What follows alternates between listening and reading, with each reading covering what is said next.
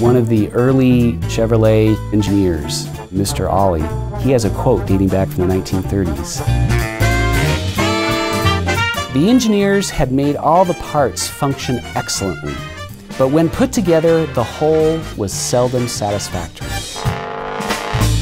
So from here onwards, there was a continual struggle to improve the vehicle as a whole. And to me, that sums up the essence of what systems engineering is trying to do.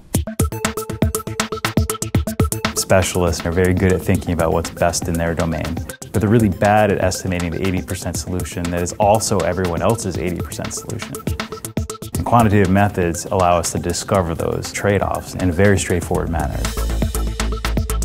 I see quantitative methods and models as being closely coupled. There's strategies and patterns for performing analysis, design, and decision-making.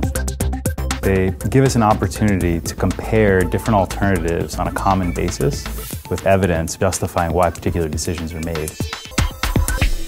In this course, we've chosen to focus on early decision methods, those quantitative methods that will then cascade into other types of decisions.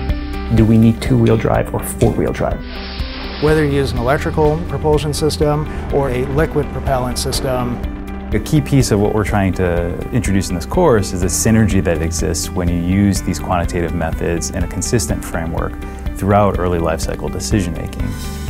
It provides a framework for thinking through how to structure a trade study, how to structure the generation of alternatives, as well as how to justify our decisions at the end of the day.